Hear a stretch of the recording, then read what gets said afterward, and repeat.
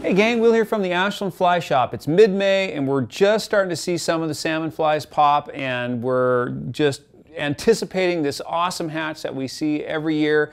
About another week and it's really going to ramp up and it's going to start getting crazy. So we wanted to give you our essential tips that we have found over the last many years of fishing this hatch that we get a lot of feedback, a lot of questions about. We want to share with you what we think are our most essential tips for fishing this awesome western hatch.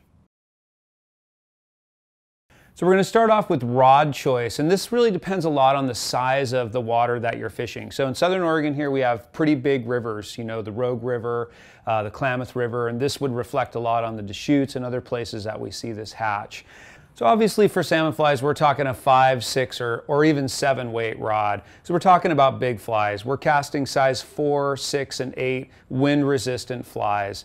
And so, you know, these size rods are really going to cover your close in fishing, which we'll do a lot for salmon flies, underneath the trees in close, but we're also going to want to bomb them out there a bit on some of our larger rivers. And so these rods can really handle that. I see people really enjoying fishing 7 weights a lot. I think that's not out of character. Now, would consider a fairly fast rod. This is a time when that's going to come in handy. Larger flies, fast line speed, and really moving these flies around. I think that's really going to be in your best interest for fishing this hatch. Lines that we carry that we really like that fit the bill for this hatch would be the SA Anadrೊ line. Again, this is a line that we typically recommend for steelhead fishing and nymph fishing and stuff. It starts at a 5 weight, and this is an awesome, aggressive forward taper with a long back taper. This thing will just bomb them out there. So this is a very nice line for salmon flies. The Rio Grande by Rio, this is an awesome line. It's a full line size over, so keep that in mind. If you're buying a 5 weight line, it's typically going to be a 6. So, you know, for a fast action rod, a modern rod, this will be a very nice line for the salmon fly hatch. The Rio Gold is a real standard. It's a great line. I would say it's right on the edge of being on the light side, but it's such a wonderful casting line. You might feel it sort of sputtering out a bit with some of the bigger flies. But you know, it's really such a great all-around line with a nice forward taper that it's worth talking about. And lastly, the SA MPX line. This is just a fantastic line. It's the old GPX taper. It's a half a line size heavy. It's got a nice forward taper on it, an excellent taper. You might consider even overlining this rod. You'd be about a 1.5 lines almost, but if you're looking for a specific line for these flies on like a 6 weight rod or something, it would really punch out there. So MPX by SA, another great line for the salmon fly hatch. The bottom line is, if you're covering a ton of water and you're really showing fish that have not seen a lot of flies, you could fish a chubby Chernobyl all day long and you would get tons of action. So if you've got a kind of a semi-secret little stream or something that you like to fish, and you know there's salmon flies on it, you could probably fish a chubby Chernobyl all day long and do quite well. But not a lot of us you know, have that luxury. We're fishing over fish that are really getting fished heavily. We're fishing over you know, certain sections of the river that, you know, that are getting fished. So we want to rotate flies because we're kind of staying in the same place a lot. So going over, rotating flies is really a big deal. And what I feel is that you really want, and this applies a lot to just dry fly fishing, but you really want to rotate the types of patterns. So, you know, kind of a sparse hair wing type pattern, switching to a big foam pattern, these very different distinct types of flies. You know, a Rogue River Stone, a kind of a bullet head deer hair type fly, even to something crazy like Paulson's Flutterbug. Like, I really love switching it up, putting it in different places. You might get a reaction from that fish that you didn't even see refuse your chubby, you know, like 10 minutes ago. If you're fishing over heavily fished waters, really switching things up is really crucial. Floatants, talking floatants. Floatants are absolutely critical to this hatch, as they are to any time you're fishing dry flies all day. I just feel like you've got to have your floatant program dialed. Pretty simple the way we approach floatant for this hatch. We really like to start with a gel or liquid floatant, and our heavy hitter for years has been Aquel. We really like the Loon products.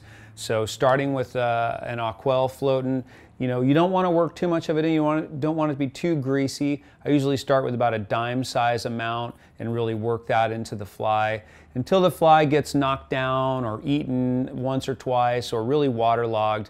And then at that time, we shake that water out, and that's when we start using our dry shake. There are many great dry shakes out there. We like the Umpqua Shimazaki or Tiemco Shimazaki. That's really nice stuff. Also Loon Top Ride. But your dry shake, by far your best defense for keeping that fly floating high. Bottle of Aquel, bottle of Loon Top Ride or Shimazaki, really, really nice stuff. That's how you want to approach that. So starting with 2X or 3X, shorter leaders, 7.5 foot leaders, so you can really pitch those bugs out there is really where I suggest starting. Now, as the hatch wears on, as the fish get pickier, as they've been caught once or twice, yes, maybe stepping down, 4X, 5X, you might need to do that. Again, you're really going to have to be careful on your set. Make sure you have a nice, smooth, slow set, and that's really going to help not break fish off. But in the beginning, you know, we're all so pumped to get out there and fish this hatch.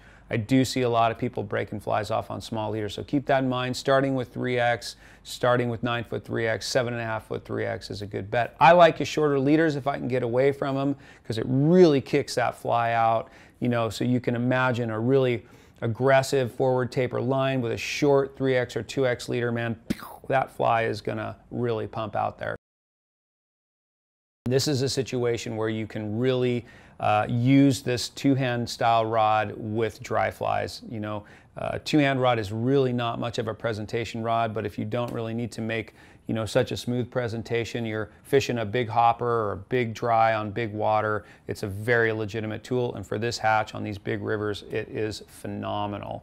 I cannot even tell you how much fun I've had fishing these flies way out in the middle of the river with, you know, with a little trout spay rod. So let's talk a little bit about how to set it up. So your trout spay rods, your 3, 4s, and 5s are going to be the sizes that you want to use for this hatch. And I would say probably 3s and 4s are going to be the best, with the 4 being probably the outstanding one.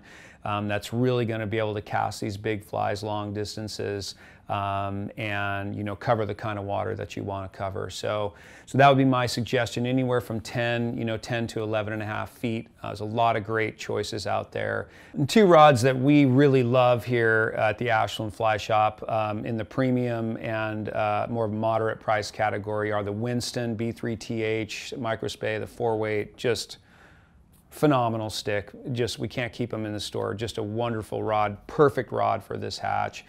You could also consider the 3 depending on the size of the water, and the Redington Hydrogen.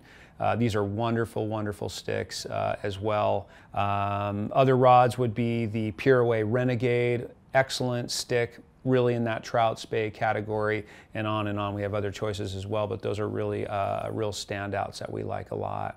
Your fly lines are pretty critical. A line that we absolutely love is the Rio Scandi Body, and we talk a ton about this line, and for great reason. It is a phenomenal line. It's kind of a Skagit style length at 23 feet for an 11.5 foot rod, but it has a real Scandi style taper. This is a line that you can put your 12-foot leaders on, your standard mono leaders and your poly leaders, and create a full floating system. So the Rio Scandi Body, and then a line that's shown up in the last year or so is the SA Spay series, the SA Spay Light. Scandi version. This is a wonderful integrated line with a head that's almost identical to the Rio Scandi Body. So those 2 lines for fishing salmon flies, they're nothing like them. They are really, really wonderful heads for this, and they will really bomb those flies out there. And again, a tip on these lines, you do want to choose in more of a Skagit weight than a Scandi weight for these lines. Bumping close to your Skagit recommended weights are really going to be the highest performance for these lines on these rods. This is maybe my favorite tip. Go fishing a lot during the hatch. You really want to try and get out there a bunch. I have seen the craziest stuff when I've been out there fishing. I have seen millions and millions of bugs around with no fish rising to them. I've been out in the morning early with no bugs around and just had epic dry fly fishing. So it's really hard to go once or even twice and feel like you got a real sense of what's going on. Or I do talk to a lot of people who are discouraged. They went out and it was just, there wasn't any fish there this time or something because they didn't see any rising, although there were lots of bugs. But the truth is that it really changes and fish react to these bugs differently as the weeks go by. Why? I don't know exactly, but you know, we can speculate that it has to do with weather patterns or high pressure or any other reason that fish don't respond to food when it's around.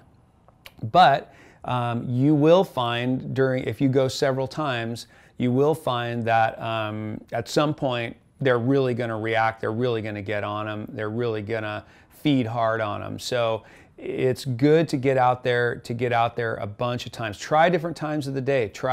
Most everyone goes in the evening because that's when the bugs are out. But try early, try midday, try these different times. If there's a rainstorm, a warm summer storm that comes through, try fishing in that. I've heard incredible stuff about that kind of fishing. So mix it up a bit. Try to get out there several times. That's my prescription for you, to try and fish as much as you can.